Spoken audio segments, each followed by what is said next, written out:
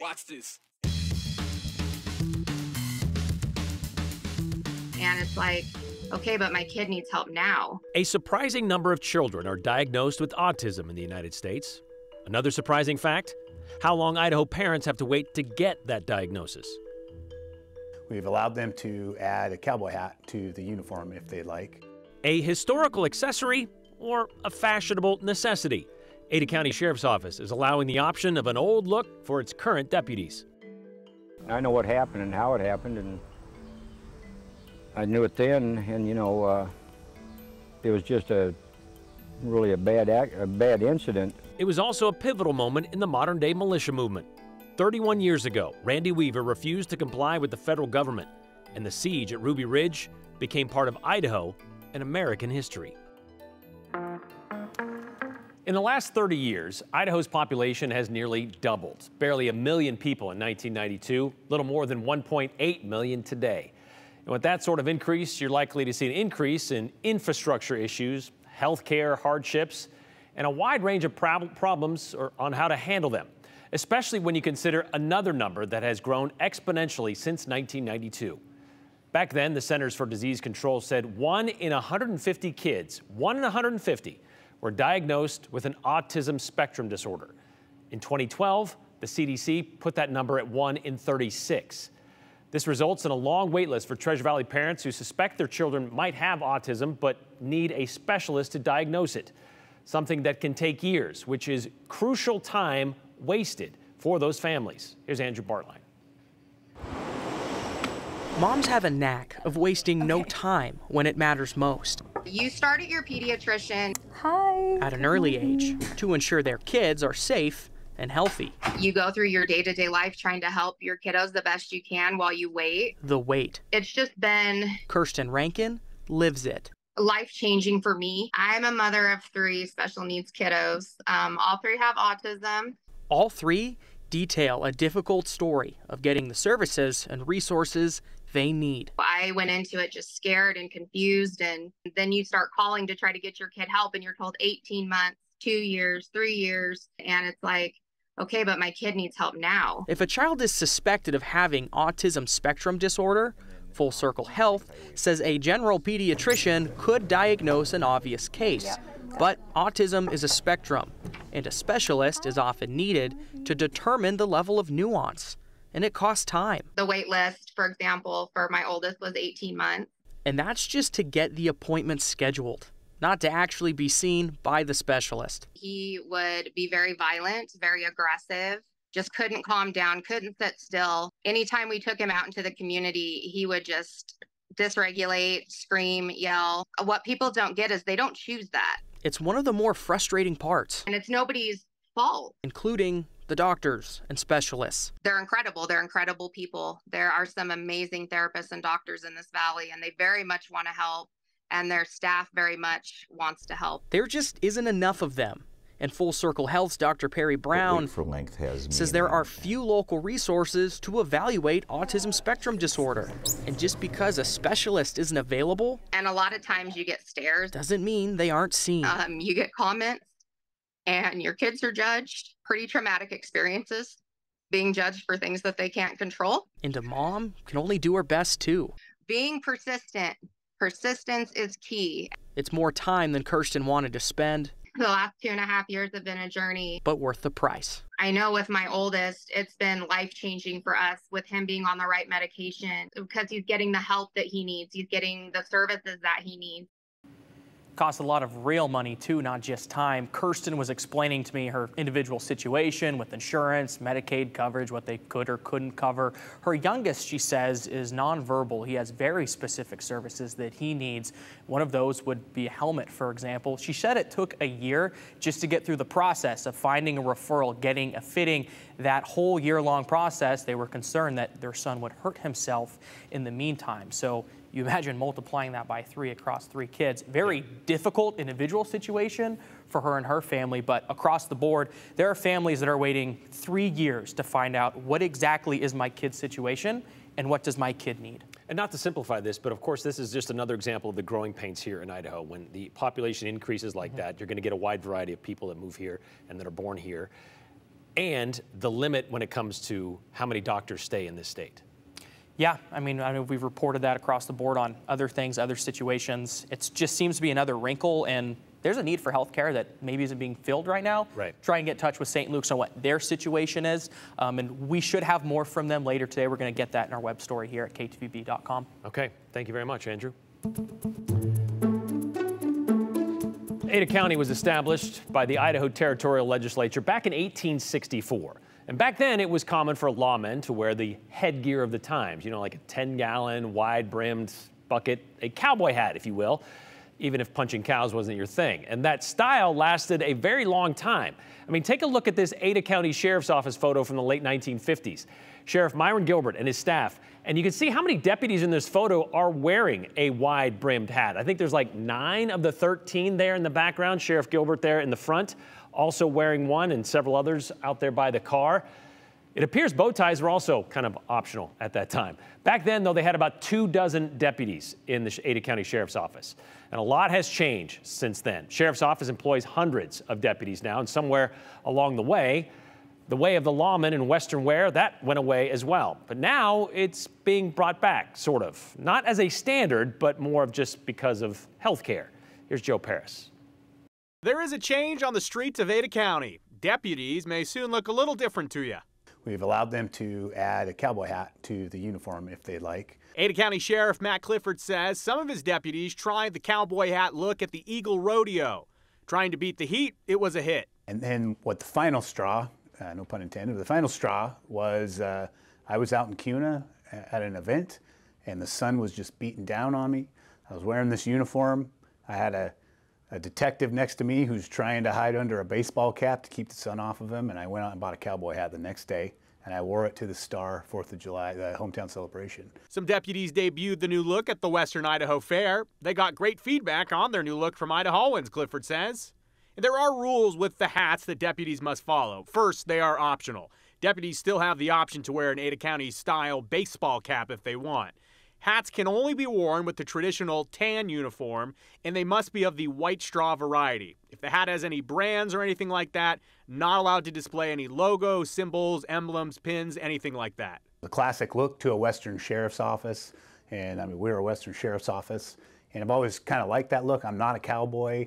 In fact, I know very little about cowboy hats. Sheriff Clifford does know that the hats are not only a cool Western look, but they also serve a very real purpose. We've had some deputies here that are, we're all hitting the dermatologist. They're out in the sun quite a bit. They're getting, spots frozen off here and there. We've also had, a number of people that have gone in, and it's not all related to the job they do here, but they're getting melanomas cut off of them. And I had a family member die last year from skin cancer, and that really kind of hit home where it seems like when you talk about skin cancer, all you hear about is, well, I got it frozen off, I got it cut off. And then to have somebody pass away, you realize how serious it is. And so I've been trying to stay out of the sun a lot more, and along comes this cowboy hat idea, and it really works great. And to answer your question at home, yes, the sheriff has his hat ready to roll. New hat? New hat. So I've had this one since the day before, or just before 4th of July, so I think July 1st. So like I said, I'm not a cowboy guy, but I got one that I thought looked okay and fits my head. So straw hats, they aren't great for the winter and the cold temperatures. So Brian, the search is on for the Ada County Sheriff's Office. They're going to get some good felt hats that they could wear during the winter, colder months. So that's an ongoing effort. And I do want to say, for everyone counting pennies at home, this is not going to cost any taxpayer dollars. Ada County is not buying hats for the deputies. They're not giving them, hats at a cost. If you want to go buy your own hat as a deputy and it falls within the rules, you can do that. Do we know why they just kind of went away? Like looking at that old photo back in the late 50s, early 60s, I mean, they just kind of for lack of a better term, just went out of fashion? Yeah, I was talking with the sheriff's office for the story, and Sheriff Clifford says they think in the 70s or 80s is kind of when they got phased out for whatever reason at the time. And so it's been decades since the Ada County Sheriff's Office, probably since the 70s or 80s, since you would see a sheriff deputy in a hat like that. But they're back. How long will it last? Is this going to be successful? Will other departments around here copy? We'll see. And to be clear, by the way, Ada County is not the only law enforcement agency that allows cowboy hats like this. No, you see ISP has the wide brim hat, but I've noticed over the last 10 years or so, agencies across the West have picked this up as kind of their thing too. Yeah, it is. It's a cultural thing too. Yeah, so for sure. All right, thanks, Joe. We talk about cowboy hats and that kind of stuff on the 208, but there's a lot of other things you probably need to know about that happening in our area code. And with today's 411, here's Morgan Romero. And that has to do with other DNA profiles down at the scene. Brian Kohberger's murder trial is still scheduled to start in October. Late Friday, a Latah County judge denied his request to pause court proceedings to give his attorneys more time to collect and examine evidence against him and plan a better defense. The judge didn't buy that argument and kept Kohberger's trial on the calendar for October 2nd. He's accused of murdering 4 University of Idaho students last fall in an off-campus home. If he's convicted, Kohberger faces the death penalty. Hurricane Hillary hitting Mexico head-on and doing her best to help with wildfires here in Idaho. That includes the Elkhorn fire burning in the Nez Perce Clearwater National Forest. It's still the largest at more than 26,000 acres, but the rain is slowing it a bit. However, the hurricane could add another safety wrinkle for firefighters who have to watch for possible landslides and flash floods. In fact, the National Weather Service issued a flood watch in the area through Tuesday evening. Right now, the Elkhorn fire is 68% contained. And at more than 24,000 acres, the Hayden fire is still burning south of Salmon. Still no word on how that one started back on July 19th. Rain is hopefully getting a handle on the East fire burning 10 miles east of Cascade. It's now just over 3,300 acres with 0% containment. Something the rain didn't help, the Western Idaho Fair. They delayed their opening today from noon to 2 p.m. And if you were planning to see us, no luck. We apparently don't do well with water falling from the sky, and we'll be there Thursday instead. Admission is still $7 today as part of KTVB Day. And if you don't mind the wind, you can still enjoy the fair from inside the several buildings and barns that are part of the fun. That's the 411 on the 208. I'm Morgan Romero. It was an 11-day standoff that began 31 years ago today. Ruby Ridge became a unifying moment in the anti-government movement, sparked by a boy chasing his dog. Do you have any interesting history for us? Or maybe you want us to discover some for you? Text us, 208-321-5614. Be sure to include your name and the hashtag #the208. Or maybe you have something to say about what we've talked about today. Keep them clean, keep them concise. Oh, and clever helps. We might share yours at the end of the show.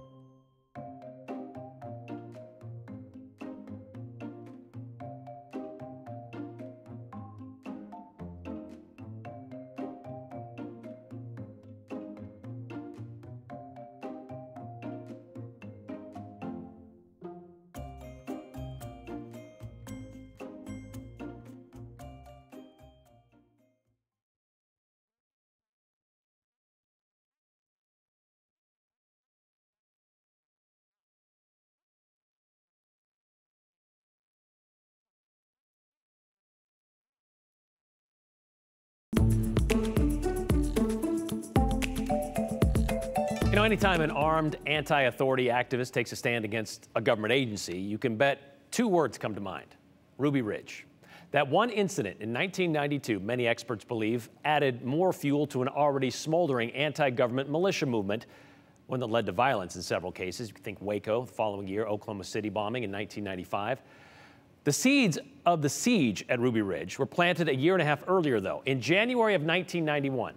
When Randy Weaver, a former Army engineer, was arrested by the Boundary County Sheriff and ATF agents on weapons charges for having a sawed-off shotgun.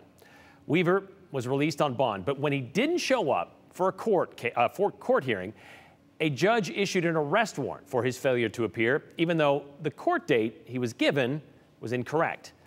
Well, that's when the U.S. Marshal Service took over, and they tried several times to negotiate a peaceful surrender, knowing he and his family were well armed. But Weaver, a known survivalist and white nationalist, refused to leave his cabin. And what would become the rallying cry for Second Amendment rights advocates and anti-government overreach was first heard on this day in North Idaho 31 years ago. For months, federal agents' eyes were on the cabin and compound of the Weavers. But what many believed was the beginning of the modern militia movement actually came on the heels of a boy following his dog on August 21st, 1992. That day, the Weavers' dogs alerted to something outside the cabin. Randy Weaver went to check it out. So did his 14-year-old son, Sammy, and family friend, Kevin Harris. They went a different direction than Randy, though, trailing a yellow lab named Stryker. What they didn't know was earlier in the day, 6 U.S. Marshals went into the trees with the hope of watching and eventually arresting Weaver. Weaver saw them and ran back to the cabin. But Stryker led Sammy right to the federal agents shortly after. And what happened next has been disputed since. On August 21st, 1992, shots rang out in the remote hills of northern Idaho. You know, it was right about, it's funny, this time I got the call. Idaho's U.S. Marshal Mike Johnson had a deputy stationed at Ruby Ridge that day. Johnson explained it this way to KTVB 10 years later. The initial shootout that occurred of who shot first, we'll never know. What we do know is that U.S. Deputy Marshal Bill Deegan and Randy Weaver's 14-year-old son both died in that exchange. It was the beginning of an 11-day standoff at Ruby Ridge. Before it was over, Weaver's wife was also shot and killed. In another confrontation with the feds the following day, Randy Weaver was shot by an FBI sniper. So was Harris. The bullet that hit Harris also hit Vicki Weaver. She was standing behind the cabin door, holding her 10-month-old baby when Harris ran in. Authorities still can't predict how long this ordeal will drag on, but now that Randy Weaver's finally talking, they say there's real hope of resolving this standoff without further bloodshed. The days that followed, it's gonna happen to us all! Saw more confrontations outside the perimeter of Ruby Ridge as dozens of protesters, this is not Aryan Nation stuff! And hundreds of federal agents descended on North Idaho. I want you to know we remain very positive. The plan that's in effect to bring about a situation where we can have this situation resolved without any loss of life. That's our objective. Well, Stryker, the yellow lab, was also killed in that initial confrontation. And after negotiating with former Green Beret Bo Gritz, Harris surrendered on August 30th. Weaver would turn himself in the next day. During his trial, Weaver would be acquitted of most of the serious charges against him, and Harris was acquitted of all of his charges. The Weaver family surviving members filed a wrongful death case for the death of Sammy and Vicki. Randy Weaver received a $100,000 settlement. His 3 children each received $1 million in 1995. Randy Weaver died in May of last year at the age of 74.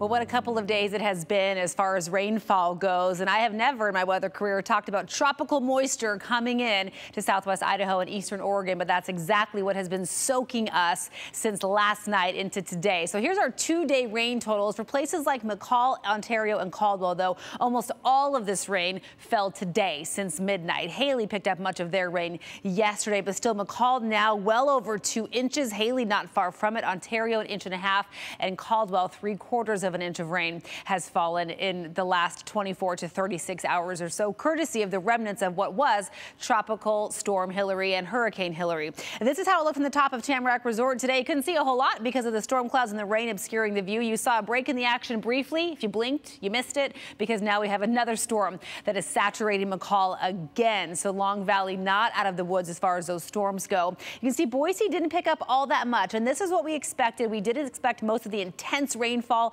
from this system to be west of Boise. Still, 1/3 of an inch of rain is a record for Boise for August 21st. Ontario's 1.5 inches, shattering a daily record. Same with McCall. In fact, for Ontario, that's more than we normally see in Ontario for the entire summer. Just picked up today. So yes, an unprecedented rain event for sure. Temperature-wise today in Jerome and Twin Falls, where it's been relatively dry, 82 degrees for Jerome, 83 in Twin Falls. We did jump up briefly to 85 in Boise. We're back down now into the upper 70s. Ontario, it has been a cool, wet, windy, soggy day. Only 72 degrees the observed high temperature in Ontario so far. It looks stormy still across the region. You can tell we're not out of the woods yet. Twin Falls, the warmest point right now at 81 degrees. And yes, we do have thunderstorms firing off in central Idaho. As we zoom in, you see the action here from Gooding almost straight north towards Fairfield and Sun Valley. Heavy rain, abundant lightning strikes, and so much so that we have a flash flood warning that's just been issued for northwestern Gooding County because of the heavy rain with these storms. And generally for central Idaho and northeast Oregon, still we have a flood watch that's in effect through midnight tonight for the possibility of these storms dropping more heavy rain, kind of adding insult to injury right at this point. But our atmosphere is so saturated because of the remnants of that tropical storm, which now are to the north, but we have so much available moisture, general instability because of this system, that anywhere we get that daytime heating, we will see those storms develop. We have the possibility of more isolated storms tomorrow, maybe even some rain showers in Boise in the morning. Temperatures hold steady below average in the low 80s the next couple of days, but by Wednesday we start drying out. The sunshine will emerge. Thursday looks gorgeous, upper 80s. Slight chance of a couple more storms on Friday, then a hot and sunny weekend coming our way.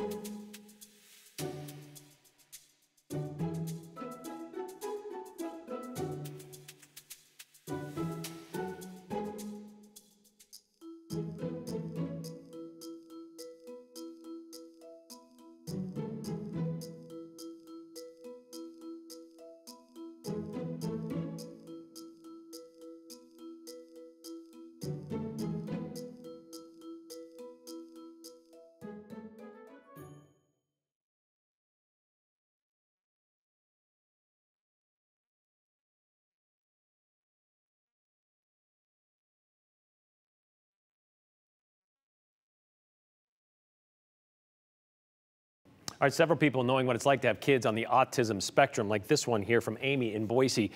I have 2 kids that are on the autistic spectrum disorder, but they are high functioning, which is a blessing compared to those who are speechless or non-functioning children. I too know that it was very hard to get a true diagnosis.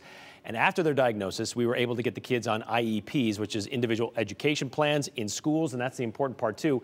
It's not just the healthcare and the doctors that you get to see, but also how your kids progress through school, because without that diagnosis, well, then you don't get that access to the special ed that is much needed in schools, of course. What is often ignored about Ruby Ridge is that there was a warrant issued by the court for Weaver's arrest. He did not have the right to resist that arrest. He had the right to appear in court and plead his case. He chose not to, says David in Boise County. That's correct. And everybody admits that was involved in this. There were a lot of things that went wrong with this. Starting from that beginning, a wrong court date on his documents that said when he had to appear. He didn't show up. The judge issued that bench warrant and refused to change it, even though he knew that there was an incorrect date on Randy Weaver's paperwork. I was an Ada County deputy in the 70s. We wore felt Stetsons. They went to campaign hats and later bus driver hats in the early 80s. And if you are not knowing what a campaign hat is, that's kind of like the one that Smokey wears. And this is the campaign hat. Look at this one right here. Looks just like that one right there. I had to look it up too. Good to know. We'll be back tomorrow.